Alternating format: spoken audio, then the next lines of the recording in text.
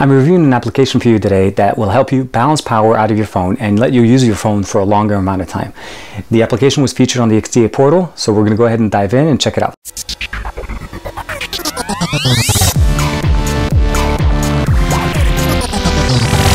The app was originally featured on the XDA portal site by Poor College Guy.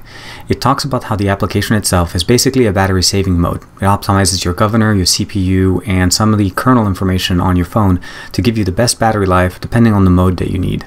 It does come built in with 6 options, and we'll talk about them a little bit more when we open up the thread. Now, the thread was posted by Fonter, F-O-N-T-E-R. And the thread is a little bit old because it's referencing the 6 customizable mode, and since the app itself has been posted on the Google Play Store, it's been updated to version 2.0.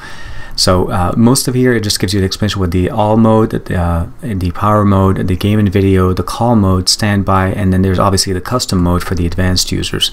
And then it gives you a very nice picture to be able to download the latest update using a QR code.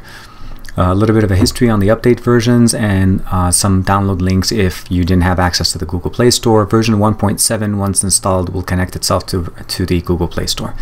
If we open up the app on the Google Play Store, the app itself has some good reviews. It's been around for not that long actually, but overall a very satisfactory review. It's up to version 2.0 and updated, so let's go ahead and open it up on the phone. Okay, we'll open up the app on the phone. We'll go to the Google Play Store, open up the app, updated as of November 18th, version 2.0. We'll go ahead and go open it.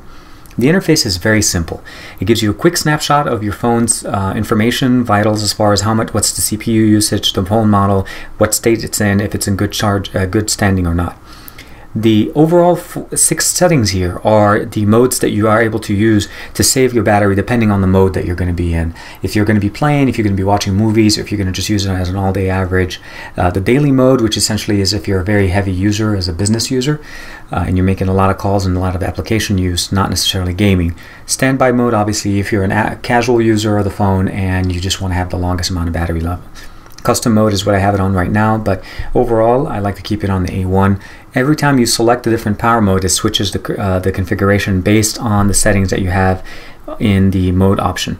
Now, this is also the section where you have the option of setting up if you wanted to reboot protection, notification, all the different options that you'd like to have.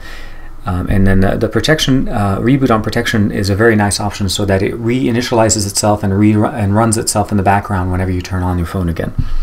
The flotation window, we'll get into that in 1 second, but this is where you would configure it. You have some options as far as optimization tips, explains to you where the official site is, the Google Play Store, and the XDA Forum discussion is actually the XDA Forum discussion. So maybe we need to put in a comment for the developer to spell check. Other than that, this is the option if you have a phone that goes as far as battery percentage by 10% increments, such as some of the Motorola phones. It has a built-in hack to be able to go ahead and show you an incremental update. The statistics give you a quick snapshot of some of the information that you have. Now, it tells me basically my phone's been off charge for 7 hours and 22 seconds. I'm down to 68%, and it gives me the list of some of the main applications that have been basically consuming my battery. Switches. This is a very nice option here. This is an advanced menu type of a switch. A lot of these mods are available on the market for the custom ROMs, but when you have a stock ROM, this is still running TouchWiz, so this is a nice option. I'm able to also go into quick kind of toggle options here, but I'll cover a little bit more about these when we go into the flotation ring. Defense just gives you a list of some of the applications that the program thinks is eating up a lot of your battery. So you can go in. This is no different than going into App Manager in your phone. So we'll go back. If we go back to the main home screen, you're going to notice that there's a little bit of a flotation thing going on here. This is part of the power application itself. It gives you a quick toggle to be able to switch the modes on your phone, so you don't have to launch the application every time. And then if you flick to the left, those are the same options you had in the quick setting options. That was a quick overview of the application itself on the XDA portal, also on the Google Play Store. I've used the application for about 2 weeks on my phone. Now, I like the application. It does what it's supposed to do. What I would recommend you doing is downloading it, trying it for a few days. Don't give it a judgment right away.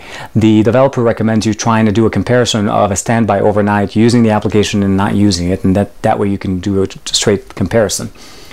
I like the different modes. I like the fact that it does launch itself after you reboot. The fact that it requires certain permissions, it is not really that intrusive in my opinion, but I would say try it out. Tell me what you think.